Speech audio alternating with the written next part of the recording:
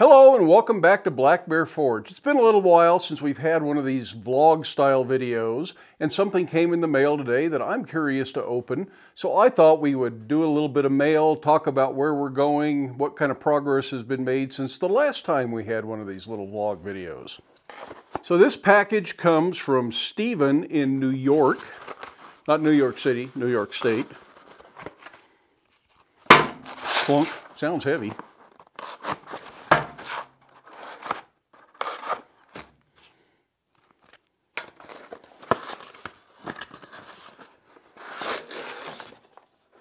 Ah, this is a filing vise.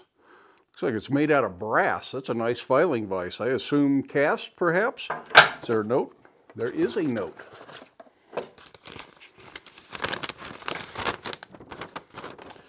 John, I enjoy your YouTube channel. Watching the filing vise videos, I couldn't help thinking that something with such exacting geometry and potential for repeat work was better suited to casting.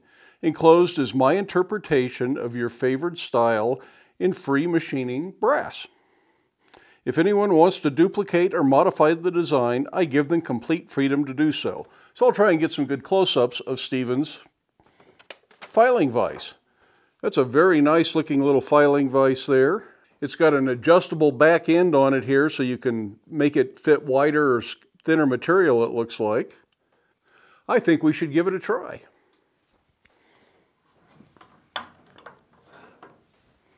I just happen to have this ladle that I'm working on from one of the other videos. Perhaps that video's been finished and you've seen the finished project, and perhaps this is a preview. It's hard to say which.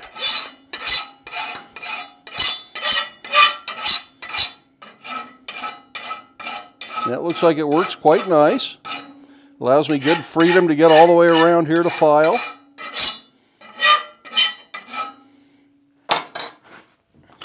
What I use these for mostly, though, is working on little hinge parts.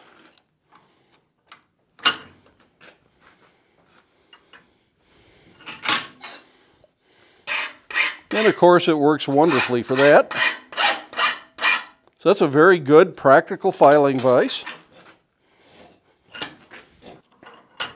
So thank you again, Steven. This will get a lot of use here in the shop. And I'll hang it right up here on the wall with the other two filing vices, and we'll be able to pick and choose when we need a filing vise. Stick around to the end of the video and I'll have the close-ups of this at the very end of the video. Now that's all the mail I have to open today, but if you are interested in sending something, you've got something you want to share with the rest of the group there, you want people to see what you've been working on, I'd be happy to present that for you. Just send it to the post office box that is down there in the description, and we'll open that here on the channel and people can take a look at it. If you're sending a product that you hope I will do some kind of a review on, make sure it's a good product, because I only do fair and honest reviews. I'm not going to overly inflate somebody's product just because they sent me one for free. Anyways, what else are we up to? Like I said, here's a project we've been working on, and perhaps this video has aired. I'm not sure what order these are going through. I'm still trying to do videos ahead several weeks so that at some point I can take a vacation. So I'm not sure where in line this video is and where this video is. Right now it's towards the end of May, and you're probably seeing this video in June, and hopefully this one posted just a day or two ago. So you've been able to look at this ladle. And again, if you wanted to see the finished ladle, it's the last 30 seconds, which is a good thing to bring up. Started putting the close-ups of the finished project in the very last 30 seconds of the video. So you have to wait till after my usual sign off of get out to your shop, be safe, wear your safety glasses before you see that, and that way people are encouraged to stick around for the last 30 seconds. And I've tried to shorten that entire ending so you're not adding extra time to the video just to see this. For that matter, I'm really trying to streamline the videos here and there anyways. It's so easy to do 30, 45-minute videos. I know I talk too much. I'm already doing it in this video. So I am trying to edit the videos down where I can, not show so many repetitive steps, not talk about the projects any more than I really feel I need to. And I have tried to shorten that ending down so that you can still see the finished project and not have to watch an overly long video to do so. Now, like I mentioned, I'm trying to work videos ahead. I still have plenty of family obligations, plenty of work to do around the property, hoping to take a vacation at some point this year. blacksmithing conference later this summer, demos here in the shop, all sorts of stuff that I've got to get ready for. So I'm still making 6 to 7 videos a week, but I'm down to actually publishing only 3 videos a week. That way the other videos go into a bank and they will be available when I'm not available to make videos. So instead of doing 5 videos this week and next week I go to a blacksmithing conference, which isn't actually next week, so don't show up at the conference a month early.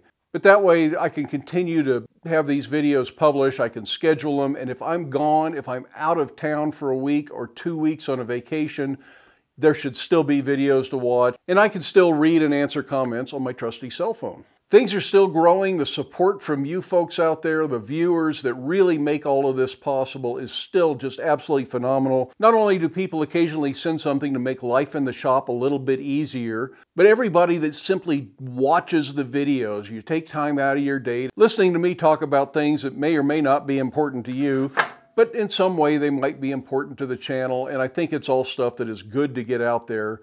But the fact that you are taking the time to watch, that's great support.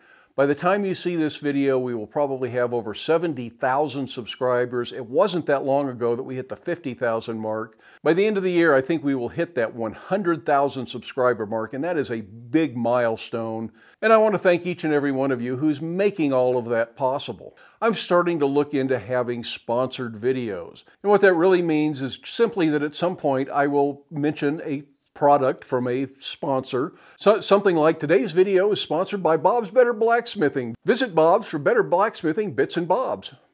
Something like that. And if I start doing more and more of those probably will be a little bit better income than the ad revenue, and I'll probably leave out some of the ads on the videos that are sponsored. So if you start hearing sponsorships from companies that have decided to pay me to make a video and mention their name, that's what that's all about. If those same companies want me to review their product, they want to send something, they want me to look at it, they want me to present it to you, it has to be a product that I'm glad to have here in the shop. If it's a product that I'm going to throw away as soon as the video's over, and I will let that person know that I simply can't present their product on my videos, and I will send it back or throw it out for them or whatever they want to do with it. But rest assured, I'm not going to just present anything and everything just for the sake of getting some sponsorships on the channel. I'm going to try and be picky, and that's why so far I have very few sponsors for the channel, but I suspect that will grow over time. Now, what do we have to look forward to as far as videos go? Well, we've been doing the Hook of the Week series every Sunday, and I'm going to continue to do that until that bucket is empty